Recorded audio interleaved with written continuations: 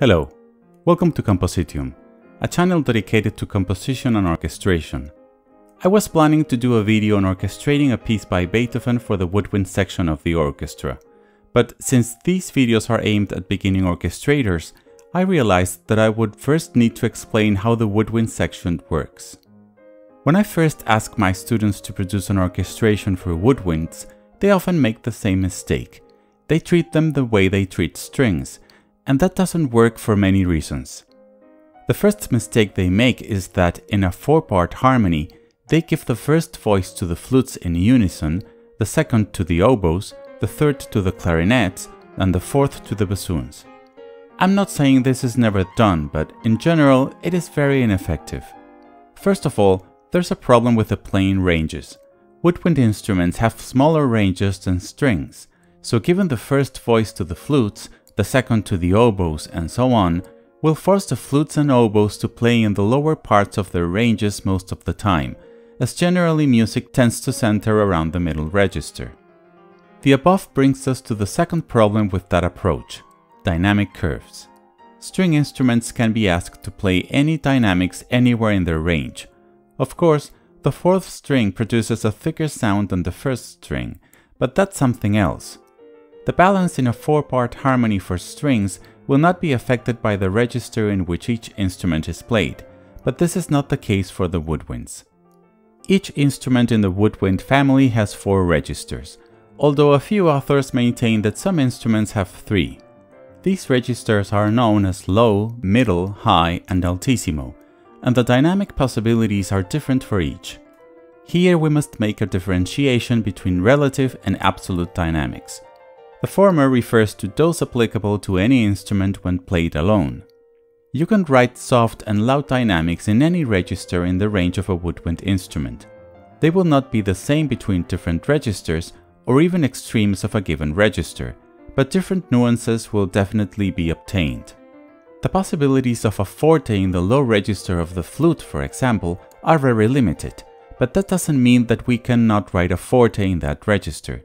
It will not sound as loud as a forte in the altissimo register, but if the instrument is solo or if the accompaniment dynamics is properly controlled, there should be no problem. However, if what we want is to combine several woodwinds together to form a polyphonic choir, we have to consider only the absolute dynamics, a single intensity scale according to which the dynamic possibilities of each register of the instruments are organized. So, considering only absolute dynamics, the flute is capable of producing a real forte only in the high and altissimo registers. Here are the dynamic curves of flutes, oboes, clarinets, and bassoons based on absolute dynamics. This is all approximate, of course, and may differ between players and instrument brands.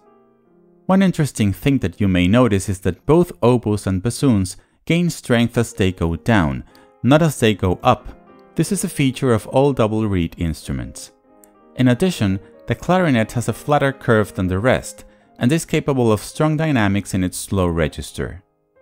So, whenever we are writing for woodwinds, we have to consider what dynamics are possible in the register we want to use them in. This makes writing for them much more complicated than writing for strings. Another problem with each pair of instruments playing a single line is that 2 woodwinds playing in unison are never perceived as a single timbre, as with a section of the strings. They are always kept somewhat separate in our mind. You may now wonder why we don't have 16 flutes in an orchestra. The answer is that if we did, we would also have to increase the number of strings. Each section of the orchestra has a number of players, such that the dynamic balance between all is more or less assured. Also, 16 flutes or oboes don't really produce the unified color of a string section. The main reason is that their intonation is too precise. If you want the thick sound that a string section produces, you need differences in intonation. Not too much, of course, but that's the secret. That is also the reason why the same thing happens with a choir. Of course, woodwind players can alter the intonation if they wish, but since they study their whole life to produce the best intonation possible, it is something that has to be forced, whereas on the strings or in a choir, these small differences occur naturally. In fact, various virtual instruments rely on this to recreate the sound of a string section. They simulate several instruments playing together and slightly alter the intonation of each. The result is that lush sound of the strings that we all love. The next thing to consider when orchestrating for woodwinds is color. If I gave you 4 oil paints, would you mix them all and paint with the result? Or would you try to make different combinations and also use some colors separately? Why produce something like this when you can do this?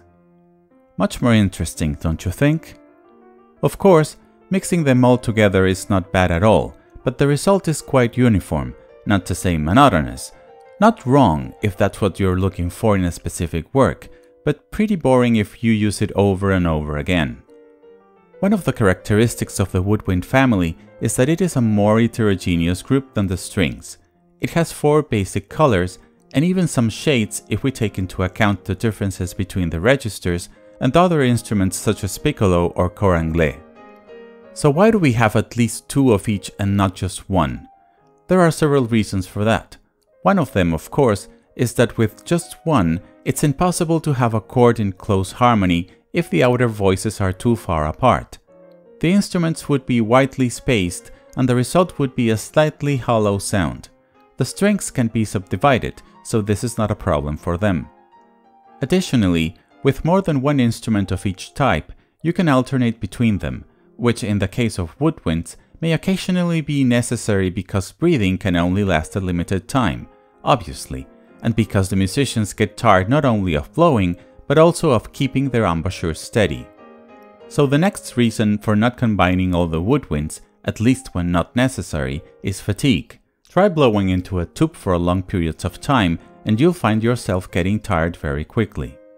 Of course, wind players practice their entire lives to save their breath and make it last as long as possible, and also to keep their embouchures steady, but even with all that practice, they will obviously run out of air and get tired of holding various muscles tight on their faces for extended periods of time. Although the comparison is not precise, you really have to consider each woodwind instrument as equal to a single section of the strings, at least in soft dynamics, and if the notes played by the woodwinds are not located in problematic registers. In strong dynamics, or when the part of some instruments have been written in an unfavorable register, you would have to combine at least 2 woodwinds, of the same timbre or better if they're different, to balance with the strings. Therefore, when orchestrating for the woodwind section, we try to play with color, rather than using all the instruments together, although that's possible, especially on a loud tutti.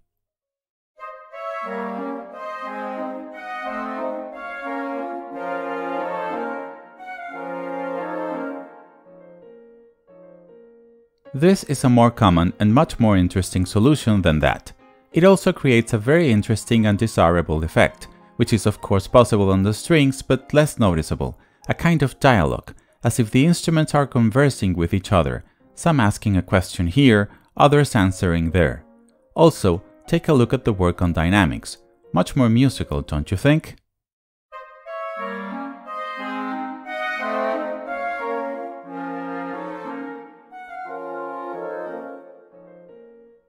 A good woodwind orchestration takes all of the above into account. We will use only a limited number of instruments in a passage and then switch them over to a different group, perhaps keeping 1 or 2 for a while, but then removing them some time later as well. This will produce a sound that varies over time and feels more colorful. In some passages, especially loud ones, we may use the full ensemble and then return to smaller groups when the music calls for it. I hope you now have a better understanding of how the woodwind section of the orchestra works. I've tried to cover all the important considerations about orchestrating for these instruments. The rest will emerge when I show you an example, which will be next week. Another work by Beethoven that works perfectly on woodwinds. Don't forget to like and subscribe. Take care. Ciao.